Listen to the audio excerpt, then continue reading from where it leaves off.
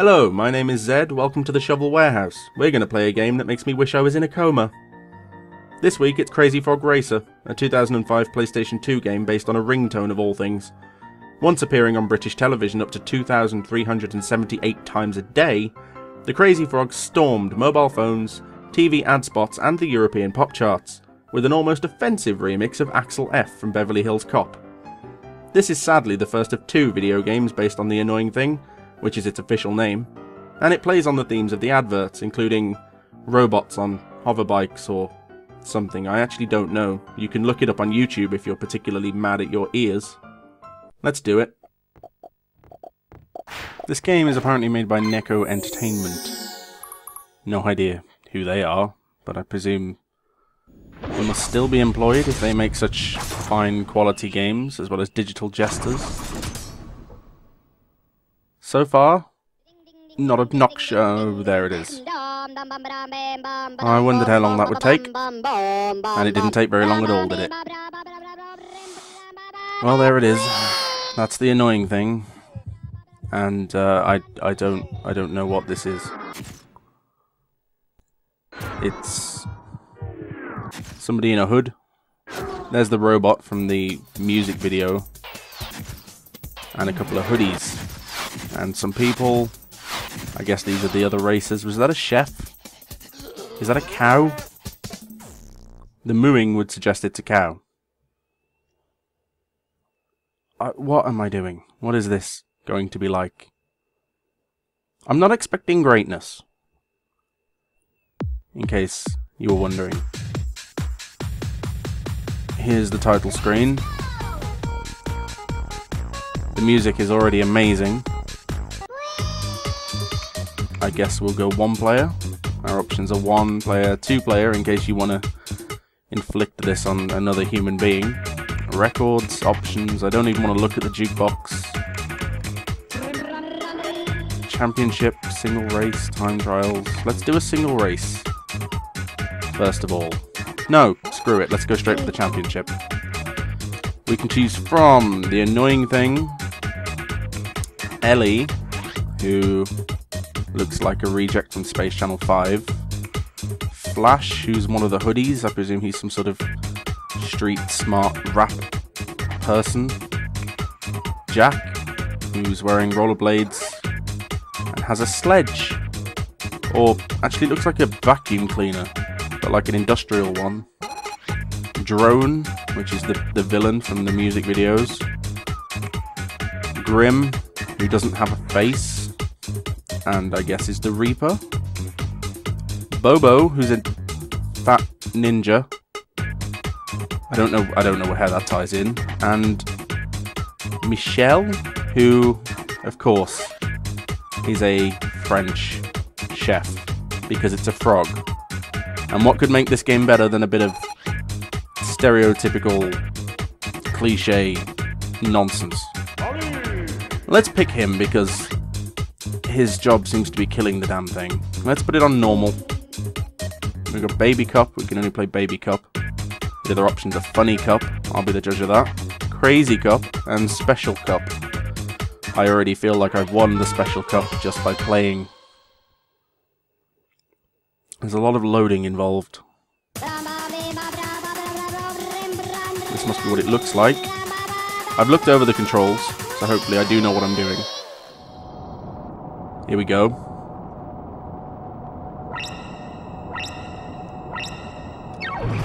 And we're away. And I immediately hate it because it's really, really, really twitchy. That's, I guess, oh my god. Come here. Now I know I read the instruction manual and you pick those things up.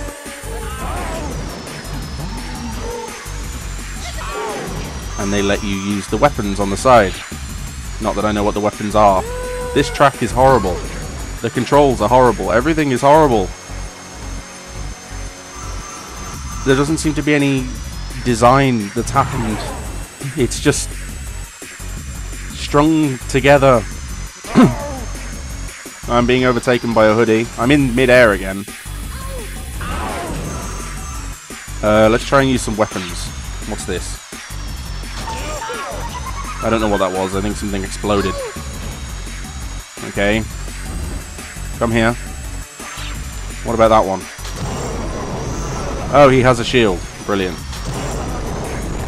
He still has a shield. The shield seems a bit overpowered. Oh my gosh! There's some serious firepower. I think I just shot... I'm off the track. I'm just going to aim for that part. Oh. I guess you can't just fly through the air with the greatest of ease. Which is quite annoying. Which I guess makes sense. And everything is exploding. That's a shield. This, I guess, is a speed boost, so we'll try that. There we go. Now I'm in midair and I can't see anything. And I don't... I've just gone through the barrier of reality. Which seems quite appropriate, given the game. There is no design to the tracks. You just kind of go. They're also incredibly long. That was lap number... Was that lap 1? That was lap 2. That was lap 2, so I'm on lap 3 now. And I'm in 5th. And this is on normal, on the first cup. This isn't going to end well. I just hit the floor. Really, really, really hard. You fly off at, like, the slightest touch. Just owing. We're not going to get any food for our restaurant if this keeps up. There is going to be an empty menu at Café Michel. I mean, if he's French, I presume whatever world this is set in has a France. So I don't know... Oh, was that it? That was it. And I came in 5th. Brilliant start. And get some... We still have to listen to the ding, ding, ding, ding, ding noises. It's like their way of punishing you for being terrible. I lost to the kid with the rollerblades and the vacuum cleaner. I guess we'll do the next race. Why not? In for a penny? Can't get much worse, can it? I shouldn't have said that. That noise is horrific. That is the ringtone, in case you were somehow blissfully unaware.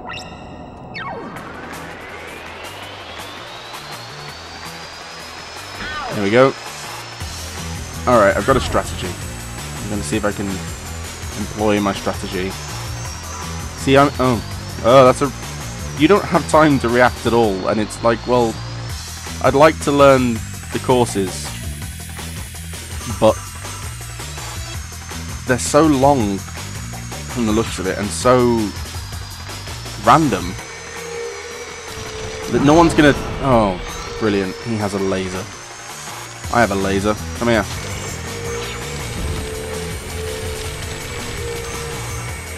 What I can do, I think... See, the problem is you watch... Oh. See, at that part you have to go off the track to advance. In a game that willfully throws you off the track. The controls are horrific. It's like...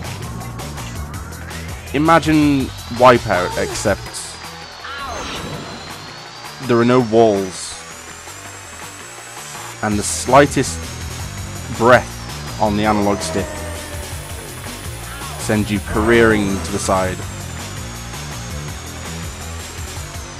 Just the most narrow of touches. Just a little nudge. And we're off. Alright. So here we are in first. Brilliant. Now I'm just going to... I presume, from the looks of it, I can just spam... As long as I've got enough of these things, I can just spam them. And maybe that'll keep me in first.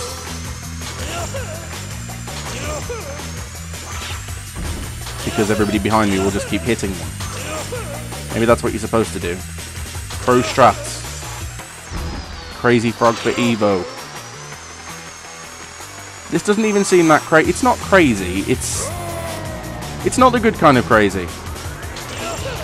It's kind of like when someone tells you that their friend, you absolutely have to meet their friend because he's just so crazy, and then you meet him and he's just got a bald patch in the middle and then 2 ginger tufts either side, and he's sucking on a plastic spoon, holding up a little plush penguin, but his name's Frank, and he tells you jokes that he found on Wikipedia. It's that kind of crazy. It's the kind of crazy that just gets tedious very, very quickly. I am already bored of playing this. But on the plus side, I am winning. Figuratively speaking. You know, within the context of the game, I'm winning. Because really, anyone actually playing this game has already lost. There's like neon billboards for things. I don't know what they're advertising. I think that one says office. How can anyone get any work done when there's a robot, this universe's manifestation of death, and an innocent-looking Space Channel 5 protagonist? Oh, right, that's bad.